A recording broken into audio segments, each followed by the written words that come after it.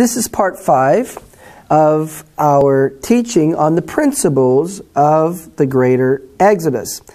And in parts 1 through 3, we looked at principles and patterns in the Scripture by which we can understand the way in which the God of Israel is going to bring about the end of the exile of Jacob, the uniting of the 12 tribes of Israel, the uniting of northern kingdom and southern kingdom, northern kingdom being Ephraim, also known as the house of Joseph, the southern kingdom, the house of Judah, in fulfillment of the prophecy of Ezekiel chapter 37, verses 15 through 28, in the end of days.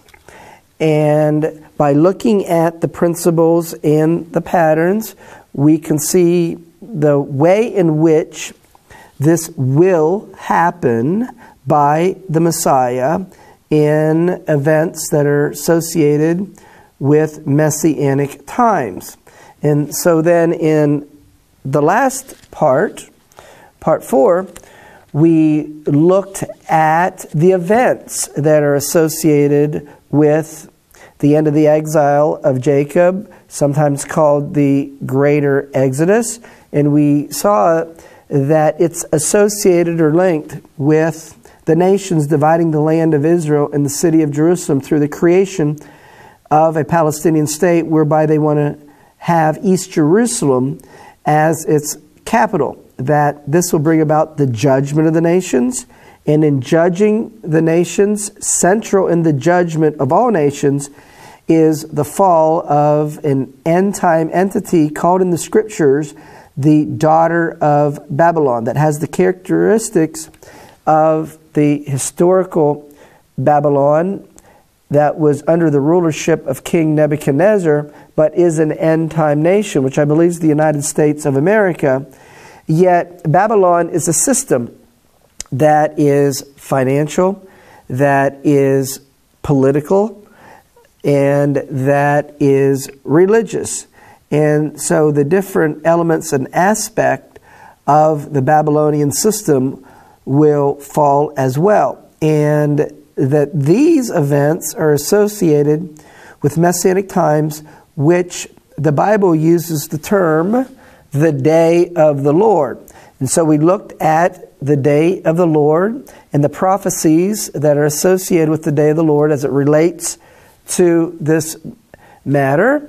And just as we see in Genesis, in the creation pattern, that evening and morning is a day, that we then can understand that that's prophetic, or a prophetic foreshadowing of the eschatological day of the Lord, which is the prophetic Sabbath, which is the Messianic era, that it is 1,000 years long, and that the day of the Lord is going to begin with destruction, with darkness, as a thief in the night. And what we call this period of time is the tribulation, or the Great Tribulation period. So the tribulation, Great Tribulation, is a part of the day of the Lord. It's the darkness part of the day of the Lord. And the darkness ends with the breaking of the day, and Yeshua's setting his feet down on the Mount of Olives is at the dawn or the break of the day. And then we have a time of light, where he rules and reigns in his kingdom and teaches the Torah to all nations from Jerusalem, Isaiah chapter 2, verse 3, because the Torah is called light. And we can see that the Torah is called light from Proverbs in chapter 6 and verse 23. And so the light part of the day of the Lord is when the Messiah is going to set up his kingdom, and he's going to be teaching his Torah to all nations.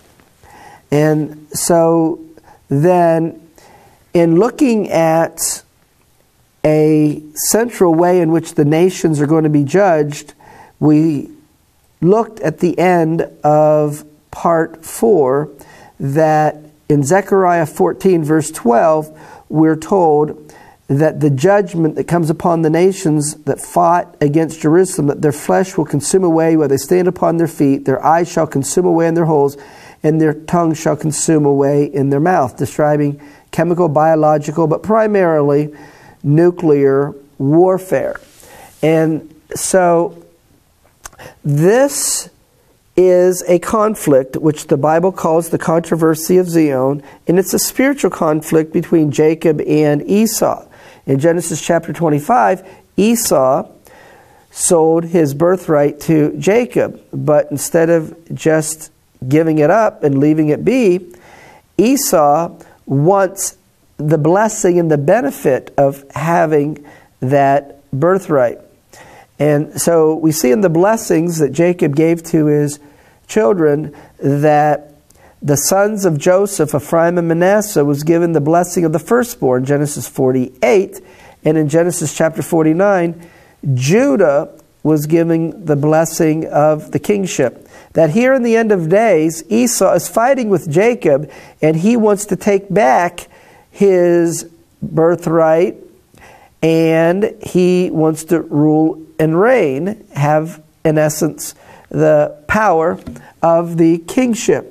And so the mountains of Israel, Judea, Samaria, or the West Bank, that is the primary area where we have the land inheritance of the sons of Joseph, Ephraim and Manasseh, and Judah was given Jerusalem. So when Esau is trying to make the claim that the mountains of Israel belongs to him, now the mountains of Israel includes the West Bank, but extends into Jerusalem, as we see in the prophecy of Ezekiel 35 and Ezekiel 36, where Esau is trying to say that the mountains of Israel belongs to him.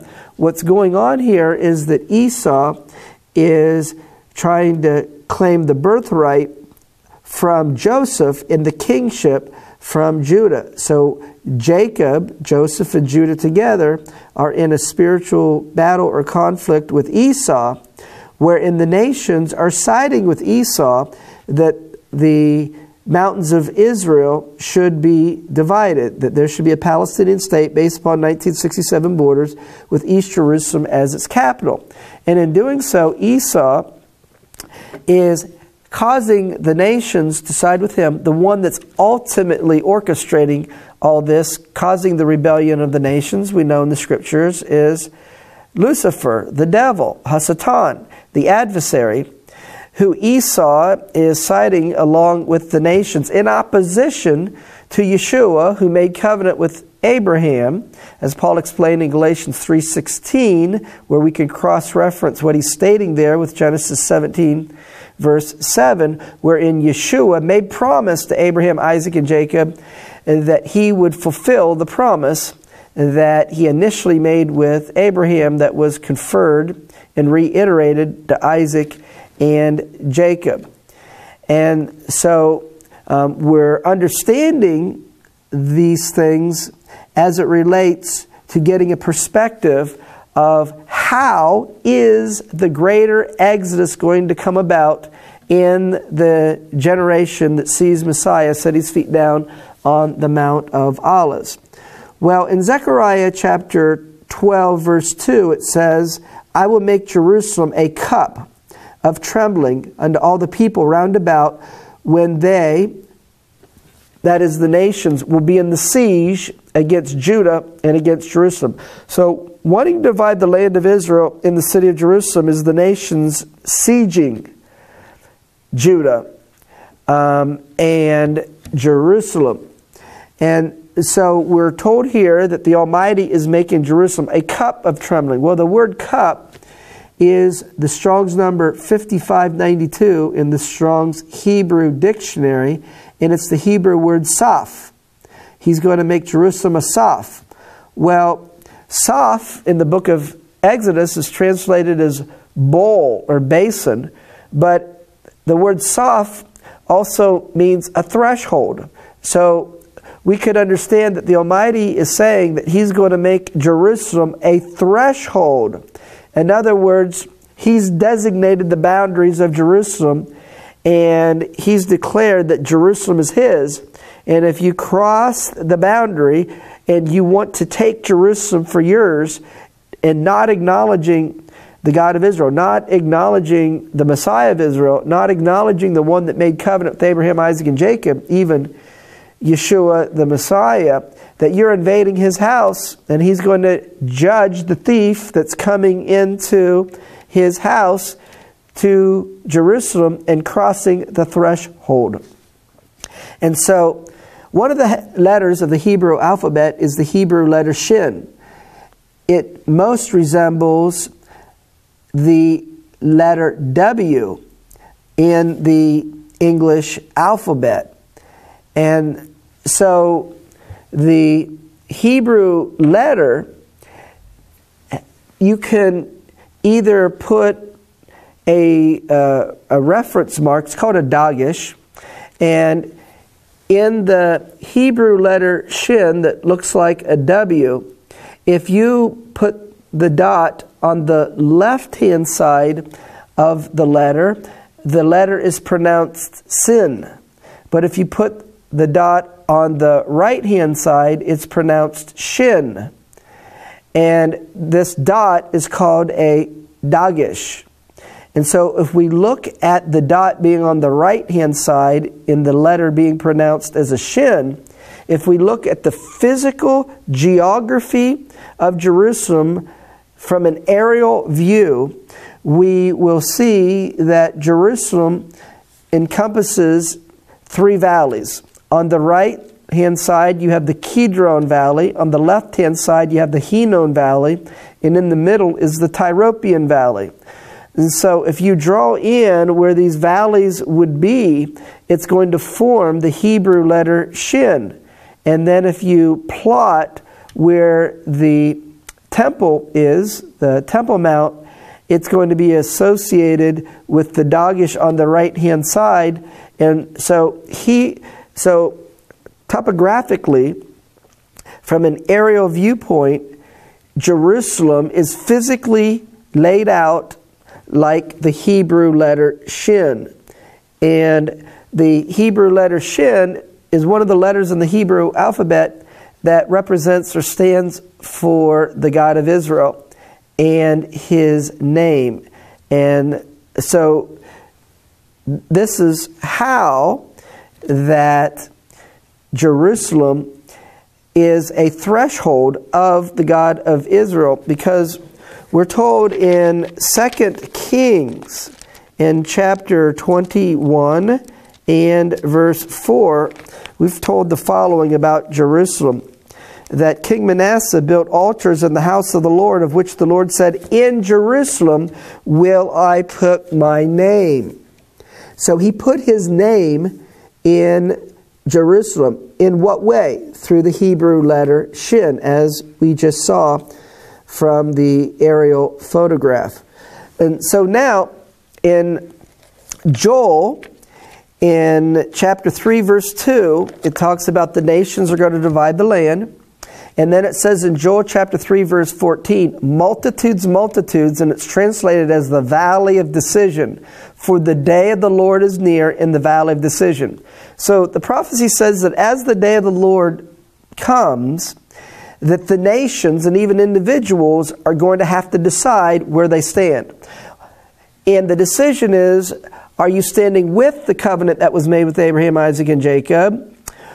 Are you standing on Mount Zion, or are you opposing the covenant that was made with Abraham, Isaac, and Jacob? Are you advocating, and do you desire to see a Palestinian state based upon 1967 borders with East Jerusalem as its capital? Well, in Joel chapter 3 verse 14, where it says, multitudes, multitudes in the valley of decision, the word decision here is the Strong's number 2742 in the Strong's Hebrew Dictionary, and it's the Hebrew word harutz. And one of the meanings of harutz is it's translated as a threshing instrument, because a threshing instrument makes a cut and severs one from another. That's why it's also understood as a strict decision, because when you make a decision, you decide, I'm doing this instead of that. And so multitudes making a decision, multitudes being threshed. And so the decision is, do you believe the covenant made with Abraham, Isaac, and Jacob? And are you going to acknowledge the sovereignty and the kingship of the God of Israel? Or are you going to stand opposed and in defiance to the covenant made with Abraham, Isaac, and Jacob? Because the scriptures say in Isaiah chapter 51, verses 1 through 3, that believing in the covenant that was made with Abraham, Isaac, and Jacob is the comfort of Zion. Isaiah chapter 51:1, hearken to me, you that follow after righteousness, you that seek the Lord, you that want to follow after the ways of the God of Israel, which is following His Torah, which is believing that Yeshua is the Messiah. Look unto Abraham your father, meaning the covenant that was made with Abraham, that went to Isaac and Jacob. Before in doing so, or standing upon and believing that covenant that is tried and tested, Isaiah chapter 28 verse 16, that is how the Lord will comfort Zion. What is the comfort of Zion? The comfort of Zion is the end of the exile of the house of Jacob. And so believing in the covenant, standing for the covenant, is the way in which His people are going to be comforted. And so we can see in Isaiah 40 verse 1, comfort ye my people. Isaiah 51 verse 3, for the Lord will comfort Zion. Comfort ye my people. The comfort is associated with Zion, and the comfort is associated with the end of the exile. Jeremiah chapter 31 verse 13. Then will the virgin rejoice in the dance, both young men and old together. I will turn their mourning, that's exile, into joy. That's the end of the exile. I will comfort them. The comfort is the end of the exile of the house of Jacob. We can see this by looking more closely at Jeremiah chapter 31, verse 10. Hear the word of the Lord, O you nations, and declare it in the isles afar off, and say, He that scattered Israel will gather him. So the one that gathers him is going to be the Messiah. And Yeshua said in John chapter 10, verse 11 and verse 14, that He is the good shepherd.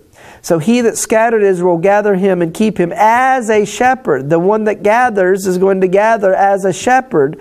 And the one that's going to gather as a shepherd, that's Yeshua the Messiah, is the one that scattered.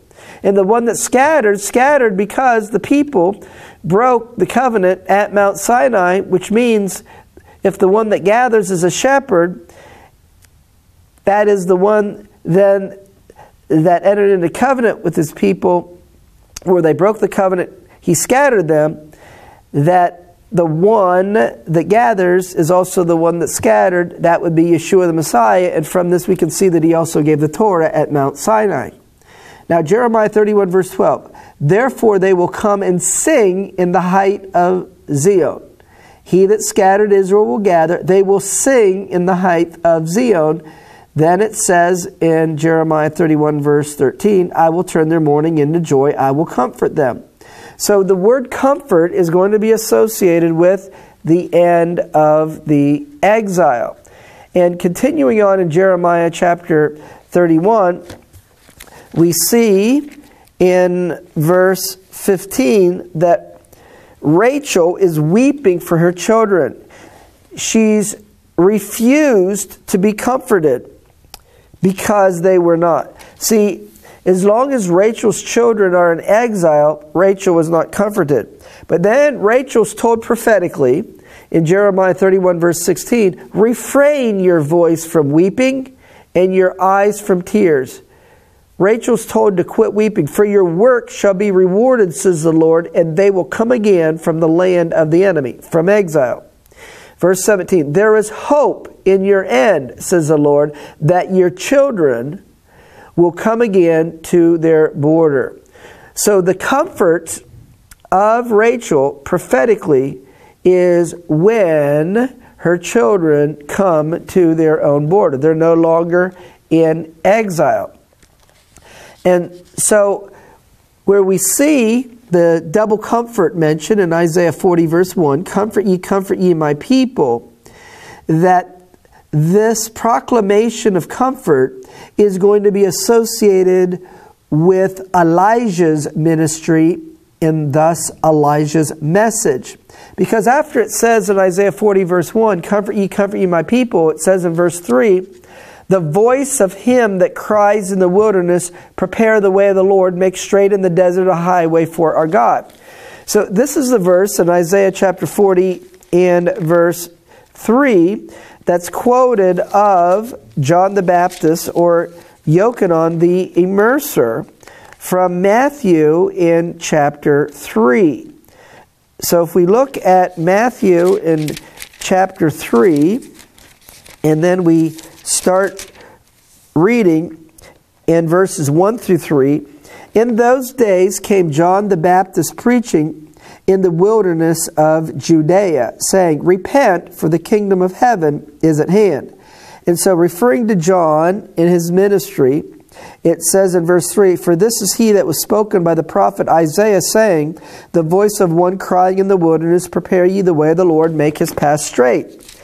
Now, in the birth of Yochanan the Immerser, or John the Baptist, in Luke chapter 1, in verses 16 and 17, we can see his ministry. It says, in many of the children of Israel shall he turn to the Lord their God, and he shall go before him in the spirit, in the power of Elijah, to turn the hearts of the fathers to the children, and the disobedient to the wisdom of the just, to make ready a people prepared for the Lord. That is the coming of the Messiah. So then Yeshua was asked about this in Matthew chapter 17 verse 10. The disciples asked Yeshua, why do the scribes, or we would say today the rabbis, teach that Elijah must come first or precede the coming of the Messiah? And Yeshua answered and said, Elijah truly shall first come and restore all things. That's future. He will come. And when he comes, he's going to restore. But I say to you that Elijah is come already. Then the disciples understood that he spoke of John the Baptist, Yochanan the Immerser. And so Elijah and his ministry precedes the coming of the Messiah. And Messiah is coming to forgive the sins of his people. And he's coming to end their exile. He's coming to fulfill the covenant that was made with Abraham, Isaac, and Jacob. And the ending of the exile is associated with comfort. So Isaiah 40 verse 1, comfort ye my people. And then what's said about that comfort, Isaiah 40 verse 3, the voice of him that cries in the wilderness, this is the ministry of Elijah. And so speaking about the comfort that is associated with the ministry of Elijah, it says in Isaiah chapter 40 verses 10 and 11, the Lord will come with a strong hand, his arm will rule for him. And so the one that's coming with a strong hand and his arm is going to rule. That's the Messiah. His reward is with him. The reward of the Messiah. See, this verse is quoted of Yeshua in Revelation in chapter 1 verse 7. Behold, he comes with clouds, and every eye will see him. And they also which pierced him, and all the kings of the earth shall wail because of him. Amen. And then it goes on to say that his reward is with him. And so regarding the comforting of his people through the ministry of Elijah, wherein the Messiah is going to come and perform his work, which is to, Isaiah 40 verse 11, to feed his flock like a shepherd and gather the lambs. The work of the Messiah is to gather and unite the 12 tribes of Israel. And so Elijah's ministry, or Elijah's message, is to repent, for the kingdom of heaven is at hand, to prepare for the coming of the Messiah.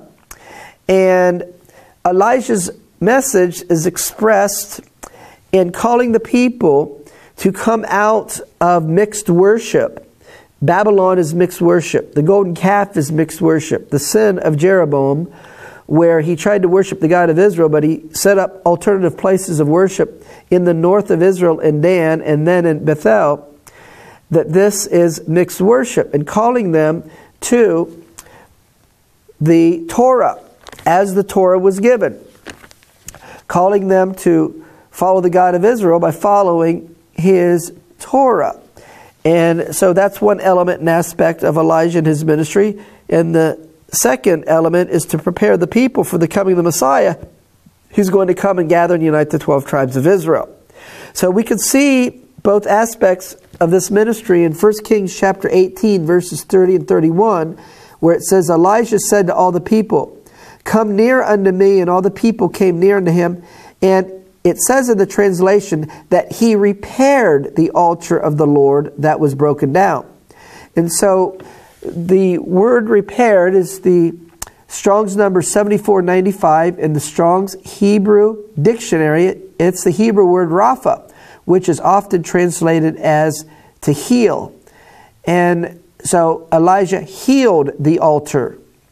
Now, how do you heal the altar? Well, you put proper worship upon the altar. You worship the God of Israel in the way that He said that He should be worshipped. And so then in 1 Kings 18:31, Elijah took 12 stones, according to the number of the tribes of the sons of Jacob. So this is the second part of Elijah's ministry, is he's going to gather the 12 stones.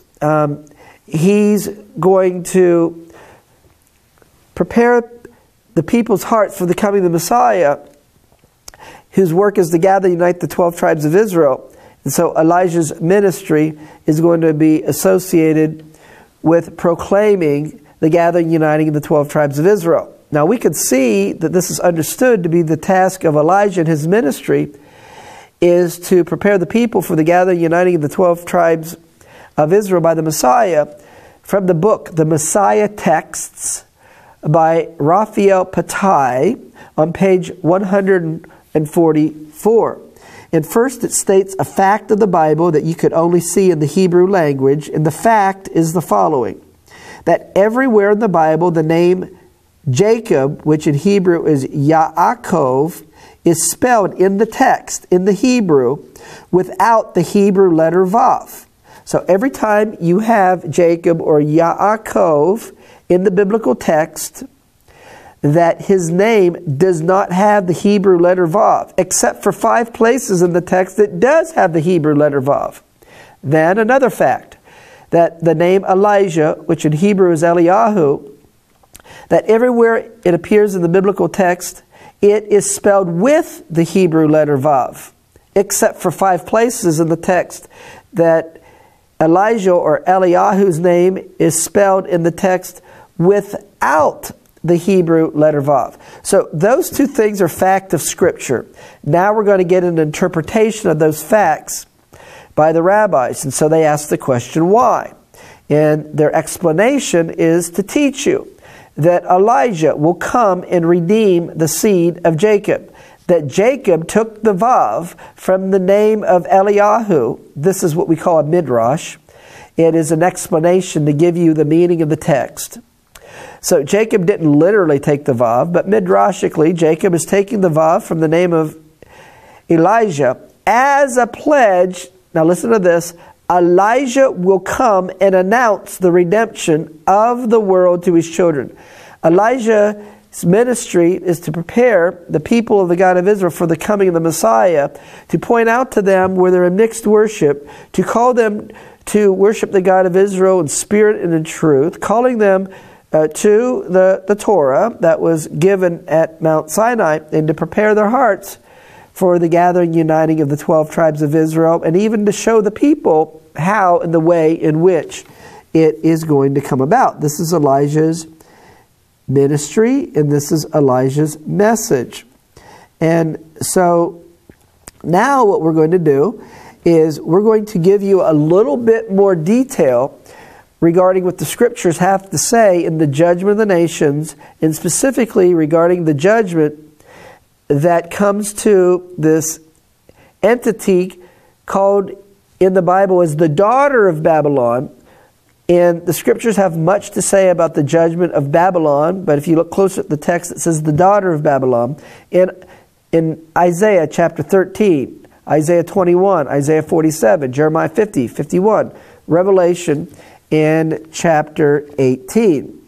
That this daughter of Babylon has the characteristics of the historical, literal Babylon by which King Nebuchadnezzar ruled over, but it's an end-time nation.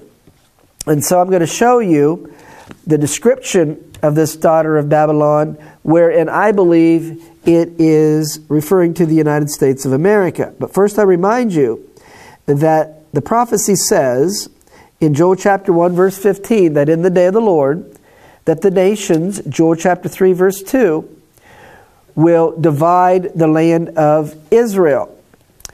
And this will bring about the judgment of the nations as is outlined in Isaiah chapter 34, where it says in verse 1, "Come near, you nations, to hear." Verse 2, "For the indignation of the Lord is upon all nations." So in speaking about the judgment that's going to come upon all nations, we're told the reason why in verse 8, that it's the day of the Lord, it's the day of the Lord's vengeance, in the year of payback to the nations, for the controversy of Zio. And it's when the nations are being judged that this period of time when they divide the land is in the day of the Lord, and they're being judged during the tribulation period, which is called Jacob's trouble, Jeremiah 30 verse 7, "Alas, for that day is great, it's none like it, it's the time of Jacob's trouble."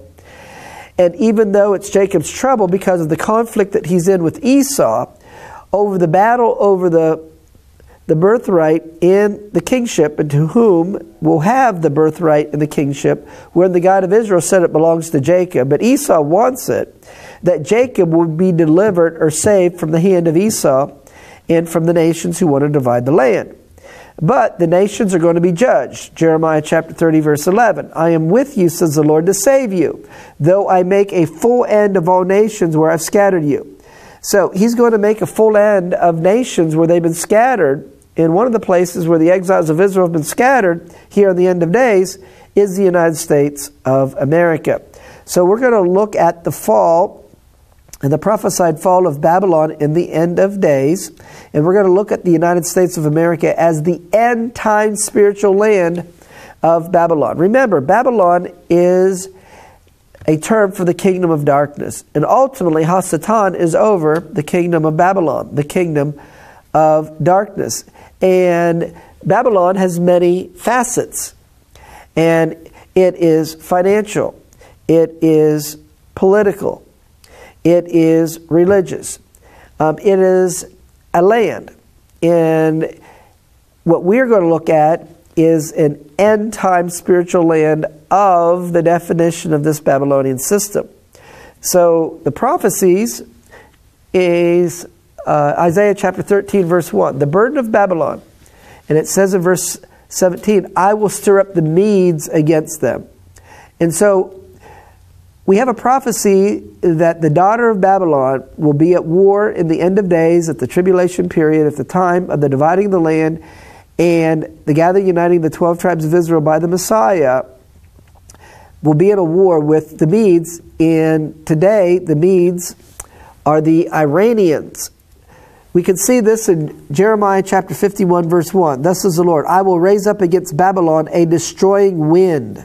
Verse 11, "Make bright the arrows. The Lord has raised up the spirit of the kings of the Medes."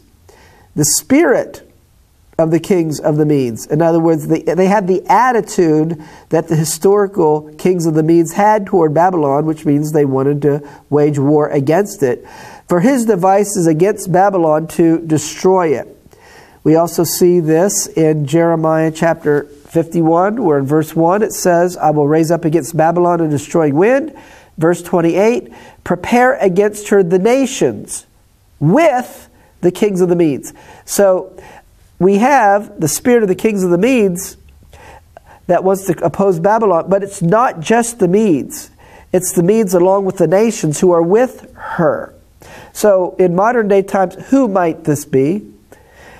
Who is going to be in alliance with Iran against the United States that would come against her? Well, we're looking at nations like Russia, China, North Korea, and others. Well, the prophecy is in Jeremiah chapter 51 that Babylon falls in the day of trouble, in the day of the Lord. Jeremiah 51:1, I will raise up against Babylon a destroying wind. And it says in verse 2 that they will empty her land, for in the day of trouble they shall be against her round about. So this end-time entity, the daughter of Babylon, the end-time spiritual land of Babylon, falls, and it's a time associated with the vengeance of the Lord, and his vengeance is associated with the day of the Lord, which is associated with the dividing the land. Jeremiah 51:1, I will raise up against Babylon a destroying wind. Verse 11, it says, make bright the arrows. The Lord has raised up the spirit of the kings of the Medes for his devices against Babylon to destroy it. And then it gives you a time reference. It is the vengeance of the Lord. So the time of his vengeance is during the tribulation period, when he's judging the nations for dividing the land of Israel and the city of Jerusalem. And so now in Isaiah 13 verse 1, it says the burden of Babylon. We see the judgment is associated with the tribulation period, because it says in verse 8, pangs and sorrows shall take hold on them. They will be in pain as a woman that travails. And so this period of time is also called the day of the Lord. Isaiah 13 verse 1 speaks of the burden of Babylon. Verse 6, it says, for the day of the Lord is at hand. So this end time spiritual land of Babylon, called in the scriptures the daughter of Babylon, it's cut off during the tribulation period as a part of the judgment of the nations for dividing the land, and it's cut off in the time of harvest. Jeremiah 50 verse 16. Cut off the sower from Babylon and him that handles the sickle in the time of harvest. Well, Yeshua explained in Matthew chapter 13 verse 39 that the harvest is the end of the age. So cut off Babylon in the end of the age. At the time of the end of this age, when we're transitioning into Messianic times. Now the prophecy is that when this end time spiritual land of Babylon, the daughter of Babylon, which is likened to the historical Babylon of old under King Nebuchadnezzar, that when it falls, there will be people living within it that will be fleeing from it. Jeremiah 51:1, I will raise up against Babylon a destroying wind. And it says in verse 45, my people, that would be Jacob, that would be people that believe in the God of Israel, that believe in Yeshua as the Messiah. My people go out of the midst of her. So then we are told regarding this prophecy of Babylon, Jeremiah 50 verse 16, for fear of the oppressing sword, they shall turn every one to his people, and they will flee every one to his own land. Now verse 50, you that have escaped the sword. So the sword is going to come upon the land, and we're told about his people who are escaping the judgment or the sword that has come upon the land. And the instruction is, go away, stand not still. Remember the Lord afar off, and let Jerusalem come to your mind. You're to flee the land and return and go to the land of Israel. You're going to let Jerusalem come to your mind. Jeremiah 50 verse 4. In those days and at that time, that is a term for the day of the Lord. It's an idiomatic expression for the day of the Lord. So, in the day of the Lord, as Babylon is being judged and fallen, the children of Israel, that's the northern kingdom, that's Ephraim, that's the 10 tribes, that's the house of Joseph. They will come, they and the children of Judah, that's the southern kingdom, that's the house of Judah, that's the Jewish people. And the house of Joseph and the house of Judah will come together from in Babylon. And they will seek the Lord their God, that's the Messiah. And they will come with weeping, that is in sorrow and tears, and repentance, and even for what's happening in the land.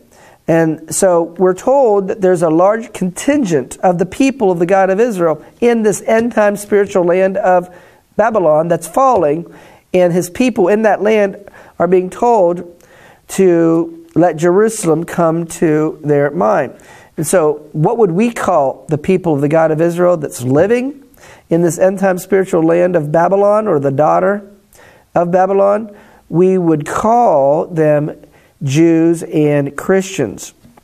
And we're told about them that they're going to ask the way to Zion, Jeremiah 50 verse 5. So why do you ask someone about something? It's because you don't know. What are they pursuing? Where are they ultimately supposed to go? They're supposed to go to Zion. And what then is the Zion that they're fleeing to? Well, Zion is a term for the Messiah, who is our rock. Zion is a term for the covenant that was made with Abraham, Isaac, and Jacob. Zion is a term for believing the covenant promise and believing that there was a land that was promised to the descendants of Abraham, Isaac, and Jacob. And Zion is a term for the people that want to follow the God of Israel and follow his ways. That's his Torah. And the way in the new covenant that you follow his Torah is by his Spirit. Jeremiah chapter 31, verse 33. Hebrews chapter 8, verse 10. So that's really what the people in their heart are asking for, what they're really wanting to find, what they're seeking to find. And so the conflict that we see literally, physically taking place in the land, over the land, the Bible calls the controversy of Zion. And in the conflict regarding the land itself, it is prophesied in Joel chapter 3 verse 6 that the children of Judah, that's the Jewish people, will be removed from their border. In other words, they'll be kicked out of their homes. And this has already happened in certain instances in the West Bank and Judea, Samaria. It has happened in the Gaza in August of 2005. Now, Joel chapter 3, verse 6, it says, "The children of Judah and the children of Jerusalem have you sold to the Grecians, that you might remove them far from their border." Well, who here would be the Grecians?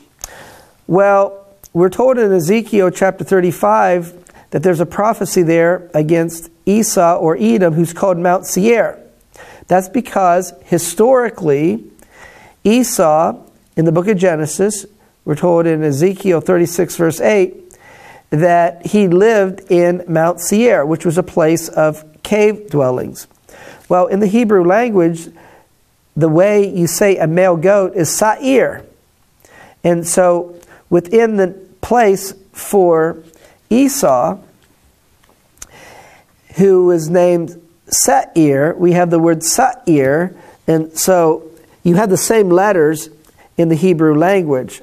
And so Jacob, the people of the God of Israel, is likened to sheep.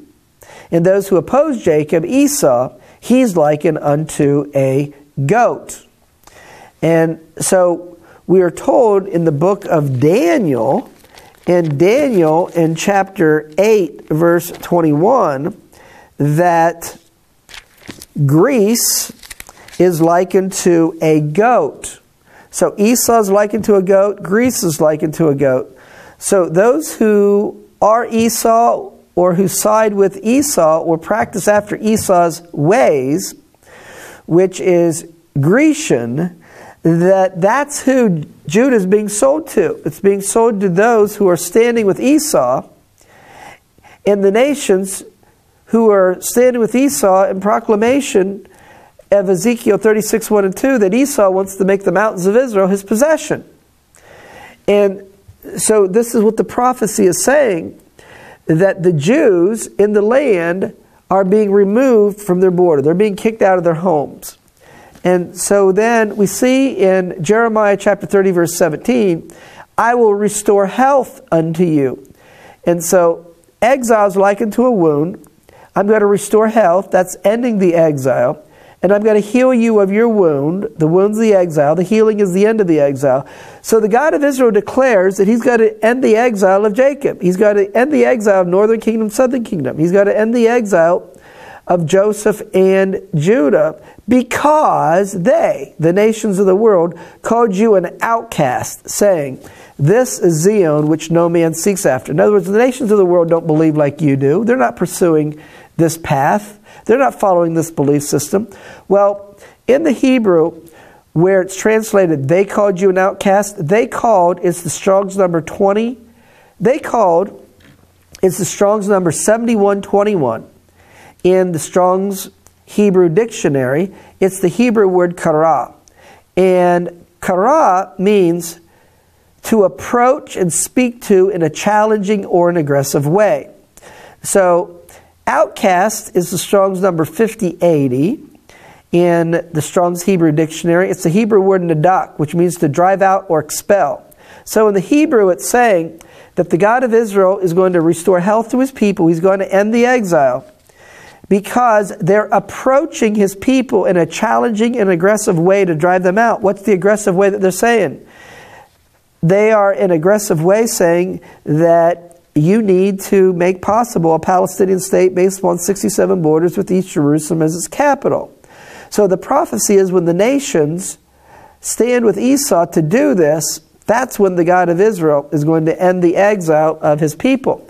So in the conflict between Jacob and Esau, given that Esau is likened or characteristically associated with a goat, there's a prophecy in Zechariah chapter 9 verse 13 that the sons of Zion, meaning those who believe and seek to follow the ways of the God of Israel, believe the covenant that was made with Abraham, Isaac, and Jacob, believe that Yeshua is the Messiah, and they seek to follow his Torah, that the sons of Zion will be in conflict with the sons of Greece.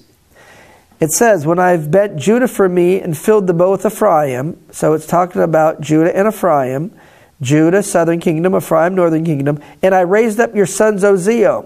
And so those within Judah and Ephraim who believe in the covenant that was made with Abraham, Isaac, and Jacob, and want to follow the Torah of the God of Israel, and ultimately believe that Yeshua is the Messiah, they are the sons of Zion. And they will be in conflict with the sons of Greece, that is Esau, and those who oppose the God of Israel, the covenant that was made with Abraham, Isaac, and Jacob. So, in the sons of Zion opposing the sons of Greece, when the sons of Greece come in and oppose and declare and recognize a Palestinian state based upon 1967 borders with East Jerusalem as its capital, the sons of Zion will rise up against the sons of Greece. And this is what happened historically from the book of Daniel, when you had a Greek ruler named Antiochus Epiphanes, who he tried to impose Greek rule and Greek ways upon the known world at that time. And this included the area which we call today the land of Israel. And there was a declaration that you must follow Greek ways under penalty, and you also, in following Greek ways, that you cannot follow the Torah of the God of Israel. Historically, there was a group of people, a group of priests who rose up in opposition to this imposition. They were known as the Maccabees, and so their victory in the conflict is celebrated by the holiday of Hanukkah, which means dedication. That there's going to be a prophetic repeat of this associated with the end of the exile of the 12 tribes of Israel in the greater Exodus, that the sons of Zion will rebel against the sons of Greece when the sons of Greece try to impose a Palestinian state. In their rebellion, they will stand for the covenant that was made with Abraham, Isaac, and Jacob. And in the physical, in the natural, they will declare biblical Zion. And we are told about biblical Zion being born in one day at the time of the day of the Lord. That is associated with the tribulation period and Jacob's trouble.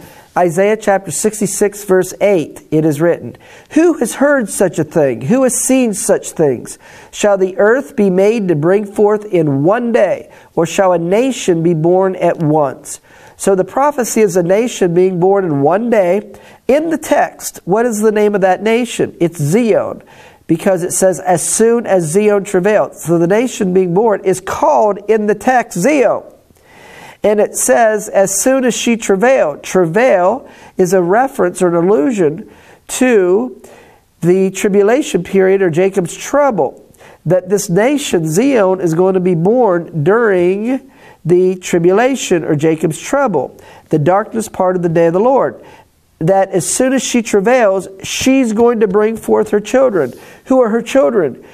They are the ones who believe in the covenant made with Abraham, Isaac, and Jacob. They are the sons of Zion. And so the prophecy says in Isaiah 66 verse 14, when you see this, when you see Zion being born in a day, during the time of Jacob's trouble, that for those who understand the scriptures or the prophecies and know what it means, your heart will rejoice, and your bones will flourish like an herb. And the hand of the Lord will be known to his servants, and his indignation toward his enemies.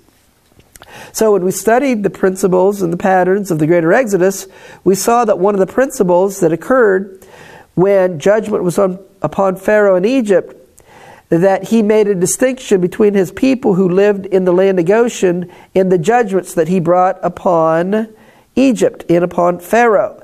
And so that is a prophetic foreshadowing that when Zion is established during the tribulation period, that the God of Israel will once again make a distinction between his people that believe in the covenant made with Abraham, Isaac, and Jacob, the sons of Zion, and he'll make a distinction between his people and those who oppose, that is, the sons of Greece. Next, let's look a little bit closer to the scripture that we just looked at, Isaiah 66 verse 8, which reads, as soon as Zion travailed, she brought forth her children. Zion is the Strong's number 6726 in the Strong's Hebrew Dictionary.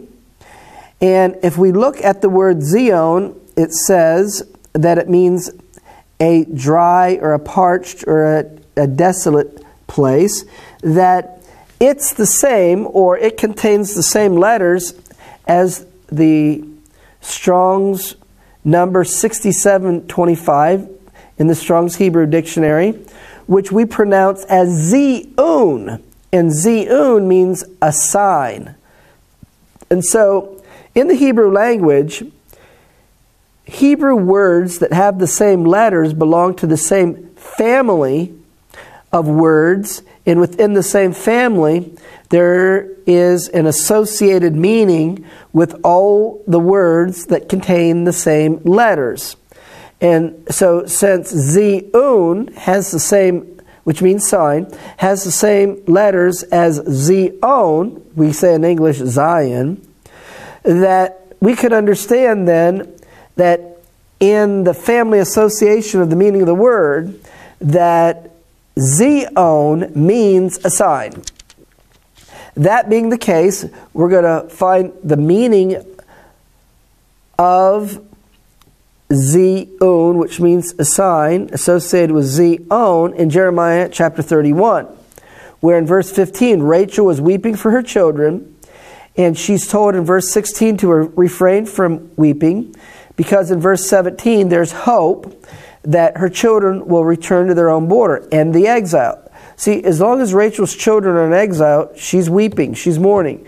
And when the exile of her children ends, then she's comforted.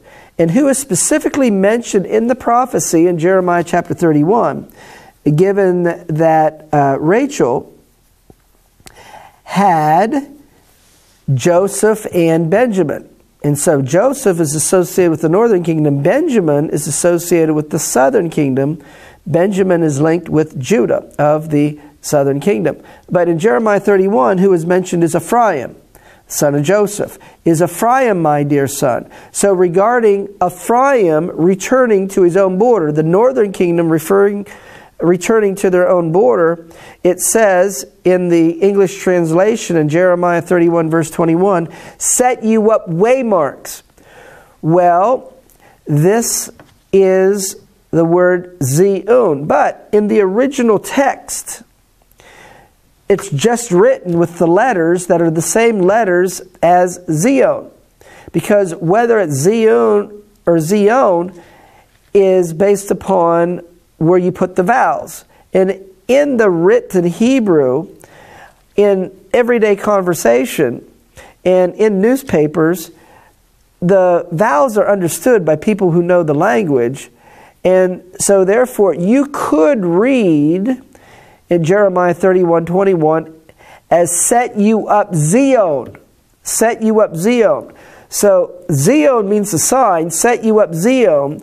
So when Zion is set up, in the way Zion will be set up in the natural and the physical, is when in Zechariah chapter 12, verses 5 and 6, that the governors of Judah will rise up in opposition to Esau and the nation seeking to divide the land of Israel and the city of Jerusalem, creating a Palestinian state with East Jerusalem as its capital. And they will declare, in not accepting the imposition of a Palestinian state, they will declare their opposition to it and their belief in the covenant that was made with Abraham, Isaac, and Jacob. And when forced and pressed to do so, they will declare an independent state in Judea, Samaria, in the West Bank, in the mountains of Israel, with Jerusalem as its capital. And so from Isaiah 66 verse 8, they'll make that declaration in one day. They will declare Zion. And biblically, it's the governors of Judah who are doing this, and they're going to really stir the pot, as you might say, because in Zechariah 12 verse 6 it says, in that day, that's the day of the Lord, I will make the governors of Judah like a hearth of fire among the wood, and like a torch of fire in a sheaf. And so they're going to cause the conflict to intensify. And what is written in Isaiah 66 verse 8, that Zion is born in one day, that this is what Revelation 12 is making a reference to. The prophecy of Isaiah 66 verse 8. We're here in Revelation 12:1, it says, there appeared a great sign in heaven. In the description of the sign is a woman that has a crown on her head and 12 stars above her head. So the sign is a crown, and that's ruling and reigning, 12 stars, that's the 12 tribes of Israel. So the sign is the ruling and reigning of the 12 tribes of Israel. In the 12 tribes of Israel rule and reign when the Messiah comes and ends their exile, and he sets up a kingdom, and Israel's at the head of all nations. So now this is a sign that this is about to come about. But Zion in Hebrew, in the family association of the meaning of the word, means a sign. So I could read Revelation 12:1, there appeared a great Zion. The Zion is the woman that has a crown and 12 stars. And she's clothed with the sun and the moon under her feet. Well, what's under your feet you have authority over. And so the sun is a reference to Greco-Roman Christianity, which mixed the belief in Yeshua as the Messiah with sun worship. And then the moon is a symbol of Islam. And so Jacob won't have to contend with the mixed worship and the paganism that has brought into the faith and believing that Yeshua is the Messiah, nor will they have to contend with the opposition of Esau expressed through the religion of Islam. And so with this sign appearing, in the way in which the birth of it is going to look is a declaration of an independent state by the governors of Judah in Judea, Samaria, or the West Bank, where they declare that being an independent state, which they're going to call Zion, and declare Jerusalem as its capital, that this declaration is being brought about with great pain, with great travail, that is likened and associated with the woman that has child. Revelation 12:2. And she, being with child, cried, travailing in birth and pain to be delivered. So in the natural, according to the prophecy in Isaiah in chapter 66, it's going to look like this child, this declaration of an independent state, is going to fail. It looks like the birth of Zion is going to be aborted. That's what's going to appear like in the natural. And we can see this from Isaiah 66 verse 9. Shall I bring to the birth and not cause to bring forth, says the Lord? Shall I cause to bring forth and shut the womb? Have I brought the circumstances and the situation such that the conditions are that this is now going to happen according to the prophecies? And then it not happen? And the God of Israel answer is, it will happen. It says in verse 10, rejoice with Jerusalem and be glad with her, all that love her. Rejoice for joy with her, all you that mourn for her. And so Isaiah 66 verses 8 and 9 is what's being referred to in Revelation in chapter 12 in verses 1 and 2. So now the setting of the book of Revelation, and even Revelation chapter 12, is a vision that John, the disciple of Yeshua, received when he was imprisoned in the Isle of Patmos. And he says in Revelation 1:10, I was in the Spirit on the Lord's day. The Lord's day is the day of the Lord. So he's being shown in the Spirit. He's being shown the future about events that are taking place in the day of the Lord. And so from this woman giving birth in travail, Isaiah 66, Revelation 12, upon giving birth, it says in Isaiah 66 verse 8, that she brings forth her children. That's the sons of Zion. That's the gathering uniting the 12 tribes of Israel. That's the greater Exodus. So it says in Revelation chapter 12 verse 6, and the woman fled into the wilderness, and she had a place there prepared by God for 1,260 days. Now this 1,260 days is going to be the duration of the greater Exodus. That's going to be the duration of time where he takes his people from the nations and brings them back to the land of Israel.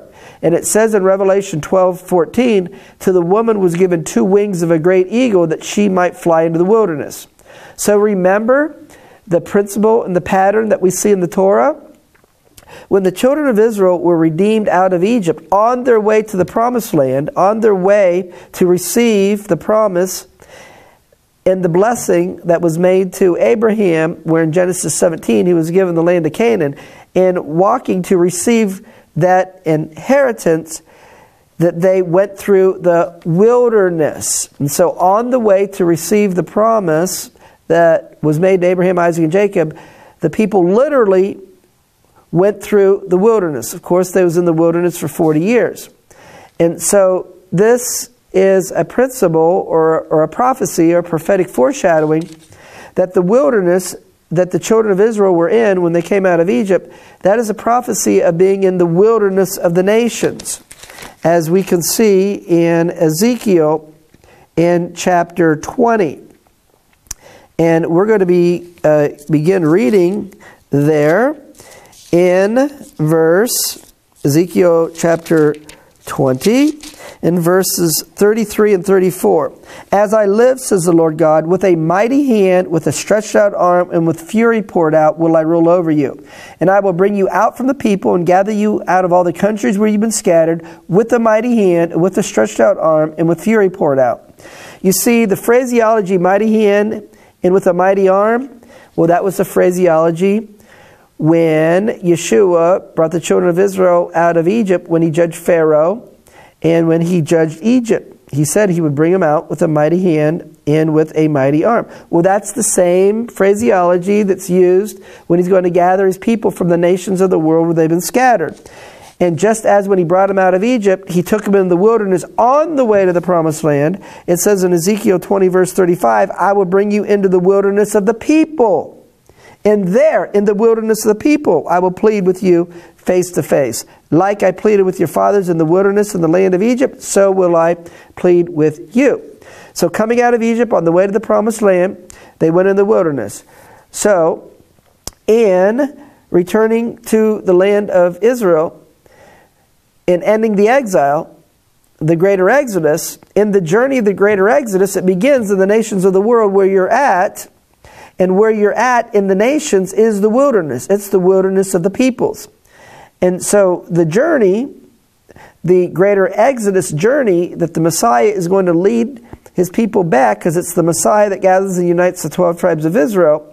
He's going to bring his people back from the nations of the world where they've been scattered, and he's going to take them back to the land from the wilderness of the people. So they will be in the wilderness. How long? For 1,260 days. So the 1,260 days, which is the time frame of the Great Tribulation, is going to be the time of the greater Exodus. The greater Exodus is a 3.5-year period. It begins at Passover at the start of the Great Tribulation. And the duration of time by which the Messiah is going to bring his people from the nations back to the land is 1,260 days, 3.5 years, or 42 months. And so when he did bring them out historically in Exodus in chapter 19, we have this phraseology. It says in verse 4, "You have seen what I did unto the Egyptians, how I bare you on eagle's wings and brought you to myself." Well, in the prophecy in Revelation 12, it says the woman was given 2 wings of a great eagle, that she might fly into the wilderness. And so we see here, by looking at and understanding the principles and patterns of the God of Israel, that the principles and patterns that we study in the Torah, in the lives of Abraham, Isaac, and Jacob, in the history of the nation of Israel, that those patterns and principles are critical in order for us to give insight and understand the greater Exodus in how it takes place. And so the next thing is that from the birth of biblical Zion, that is the declaration by the governors of Judah of an independent state in Judea, Samaria, in the West Bank, in the mountains of Israel, where Jerusalem is declared its capital, it is through this that the Messiah is going to be revealed to his people and to the world. You see, Yeshua prayed in John in chapter 17, verse 21, that they all may be one. He's praying for the gathering, uniting the 12 tribes of Israel. "As you, Father, are in me and I in you, that they may be one in us, that the world will know that you sent me." And so it's from this event that Messiah is fully revealed to the world regarding who he is, but it's through this event he's revealed to his people. And as the prophecy says in Hosea chapter 1 and verse 11, that northern kingdom, southern kingdom, the house of Jacob, will appoint themselves one head when their exile is over. So this is the understanding behind Revelation chapter 12 verse 5, where it says, "And she," the woman, Zion, the one with the crown and 12 stars, "she brought forth a man-child." That's the Messiah. And the man-child is to rule all nations with a rod of iron.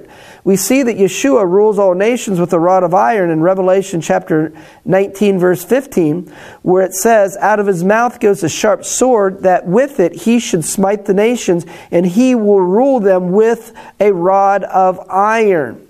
And this parallels the prophecy back to Isaiah 66, when it says that Zion was delivered of a man-child. And now finally, there's a prophecy regarding this in Psalm 87 verse 5.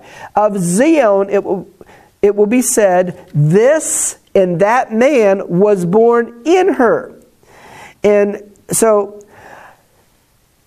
the people will receive Yeshua as the Messiah through the birth of biblical Zion, and Messiah is born in their hearts, and that is how and why Yeshua ultimately rules and reigns from Zion, because that man was born in her, in Zion, in the Messiah. And so the people's born unto the Messiah is born in the hearts and the lives of his people. That is going to conclude part 5 of this teaching on the principles of the greater Exodus.